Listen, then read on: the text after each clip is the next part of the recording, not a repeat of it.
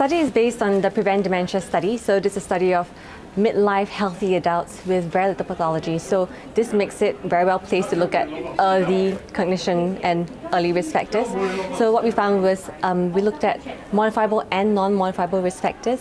And so the non-modifiable risk factors were things like inherited risk. And those things were actually not associated with midlife small vessel disease. Whereas the modifiable risk factors, things like hypertension, diabetes, physical activity, things like that, those were the ones that were related to small vessel disease. And the thing is, these risk factors, they're actually supposed to be risk factors of future dementia, 20 years later or so. But the thing is, it's already being noticed to affect small vessel disease much earlier in life. So even in these really healthy midlife adults, you already see these differences. So that kind of suggests that, it might be that these risk factors are actually operating through a cardiovascular, cerebrovascular route instead.